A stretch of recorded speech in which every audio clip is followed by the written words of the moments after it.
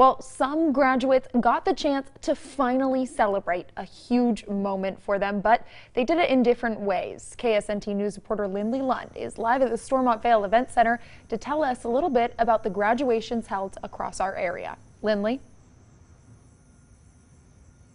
Hannah, here at the Stormont Vail Event Center, two Topeka high schools were able to have their graduation ceremonies today. And while Manhattan High School seniors weren't able to have a full commencement, they still made the best of it.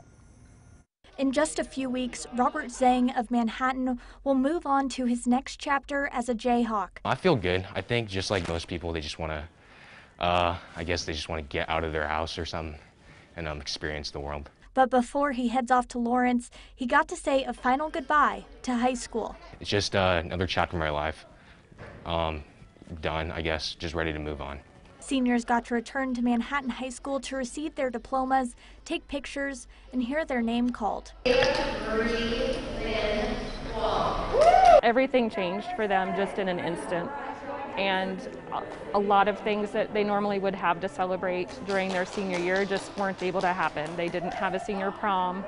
They didn't have those last days of school that you would normally have. Students also received a graduation gift from the local Manhattan Public Library.